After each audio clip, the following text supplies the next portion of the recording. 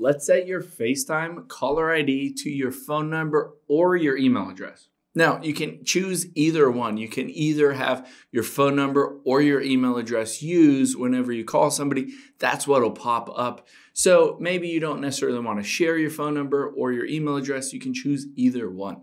To do that, let's hop into settings here. And we'll scroll down until we get to FaceTime and tap on that. Now you can see it's key here that it says you can be reached by FaceTime at. I have both of these checked because of course you need both to be able to toggle back and forth. And then under that is caller ID. And it says I can use my caller ID either as my phone number or my email address. So I can switch to my email address if I wanted or my phone number.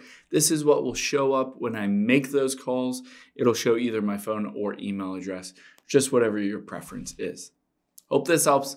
Thanks for your time today, and I'll see you on the next one.